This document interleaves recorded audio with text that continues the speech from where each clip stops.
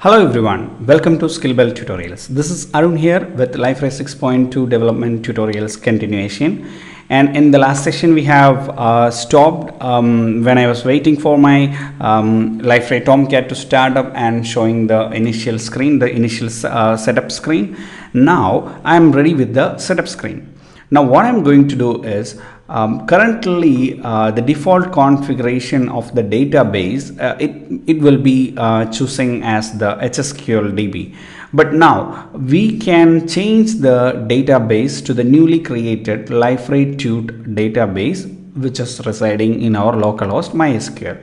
So for that reason what we need to do is we first need to click on the change you see here and go to the drop down, select MySQL, and you will see this URL here. It is something lengthy and you can read it through, but the simple thing is 3306 is the port number you have given, and the database name, this is the database name. You use Liferay. You double click on this and copy the database name, and you will see one LR portal here. So that L portal, that is that database you will be replacing, and you created a new user for this, and you're going to use the same user here.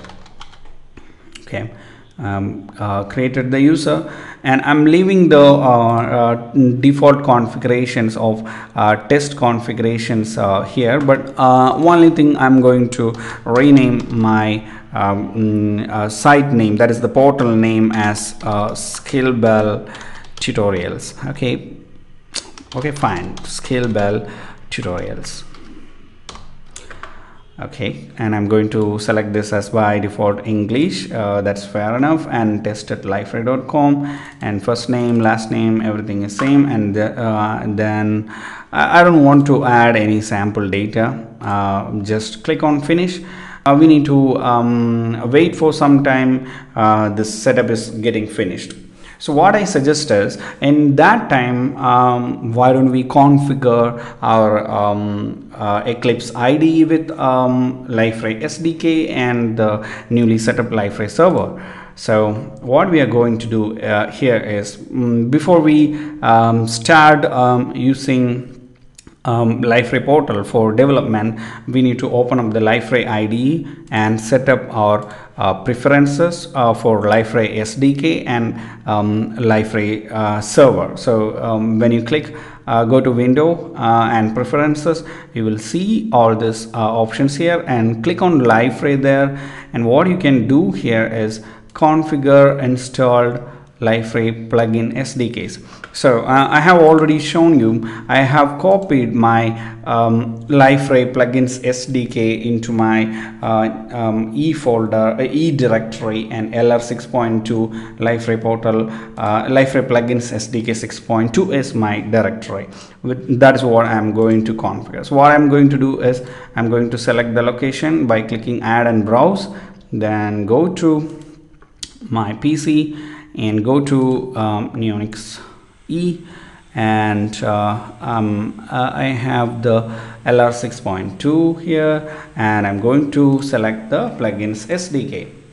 Okay, now I'm just wanted to open this in Eclipse, and only because I want to manage this plugins SDK in Eclipse itself. So I'll get this open in Eclipse, click on OK. I need to wait. It takes some time to load into the Eclipse. So let me see what happens with my database population. So what you can do is, till now the database was actually no tables created. Right now if you open up this, you see there is some tables getting populated. If you could refresh this again and again, the number of tables and data in that tables will be getting more and more. So we go back to the preference settings.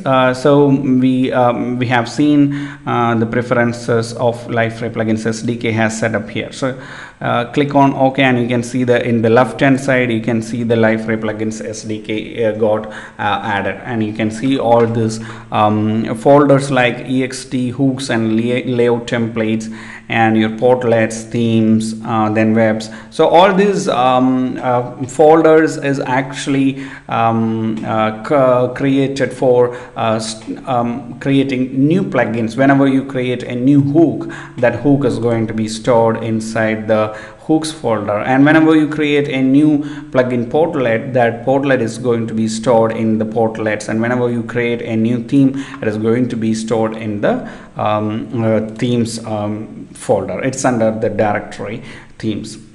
So now let's set up the running Liferay server as well. So what you need to do is you need to click here again, Liferay, and you can create a new Liferay runtime environment.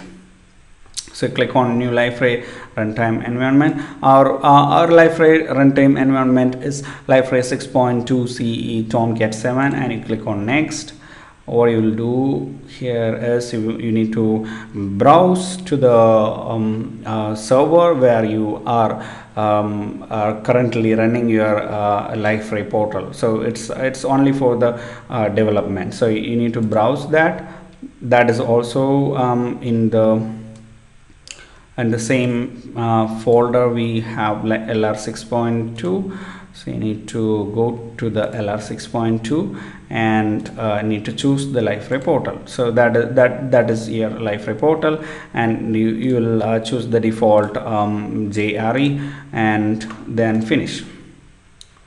So now you got a server as well. So for seeing that server, what you need to do is you need to give the show view, and I think you need to open up the server part here. Okay, I click on server. Yeah, it shows here. Okay, but I think somehow our server is actually not shown here, so we may need to add that explicitly over here, Liferay 6.2, and next, and finish.